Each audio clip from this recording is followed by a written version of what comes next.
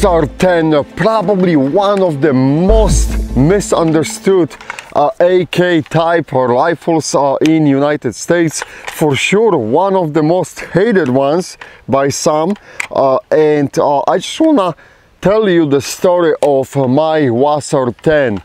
This is the 2015 model, so 2 years in AK Operators Union service, and after the initial shock and awe test on the WASR, he went actually, he traveled across the United States with me through many of our classes, and this rifle served as the backup for students when their rifles were going down during the classes, and very often I was lending them WASR to finish the class, finish the course.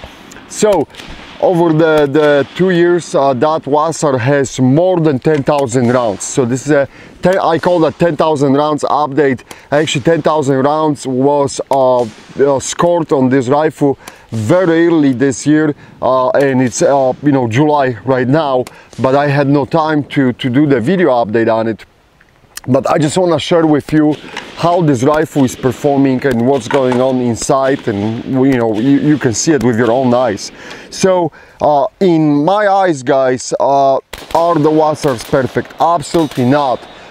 This is basically a starter rifle. This is the way I'm looking at it. This is to get you into the hobby for the AK, something what you can have it. The prices right now trending between $600 and $700 for the WASR, but as you can see, it takes a regular AK furniture. You can put the regular AK muzzle brakes on it. It has no dimples. Some people hate that. You know, I honestly don't care. The magazines are going inside perfectly fine, and they lock without any issues, and you can have really, you know, they are stable. And yes, there is some wobbling, as you can see on some of the WASRs. It will be more. That depends how that cutout was done when converted to the AK here by the Century Arms, but the magazines are feeding without any issues. I never had any feeding issues on this WASR.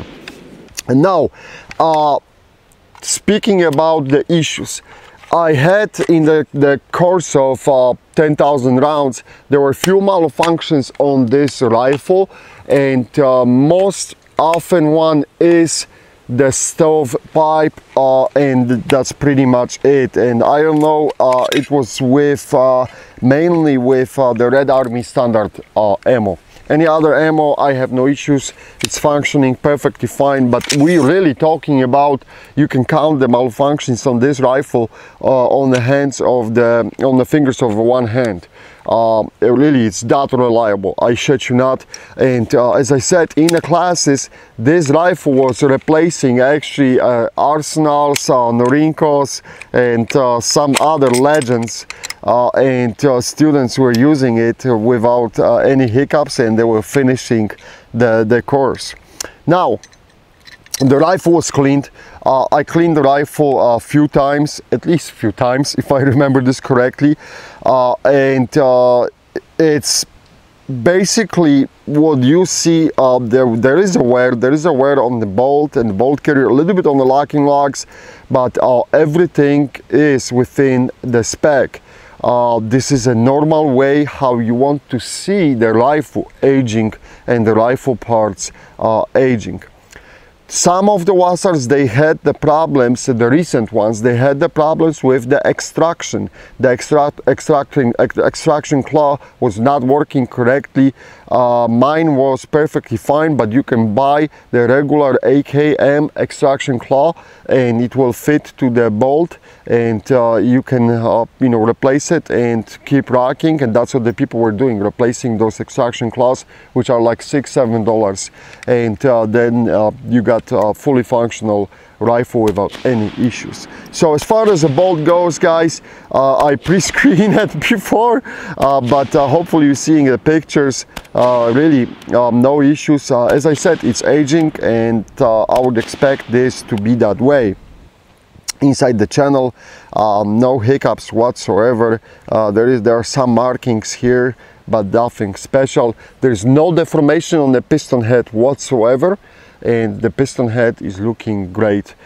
As far as the tail was round off, but that was done by the fire control group. I did change the fire control group. I don't remember exactly when, but it has thousands and thousands of rounds on that ALG AKT trigger. So as you can see, that trigger didn't do you know, any damage to the tail rear end of the bolt carrier. It's holding up very nicely. As far as the trunnion and the chamber, everything is looking perfectly fine.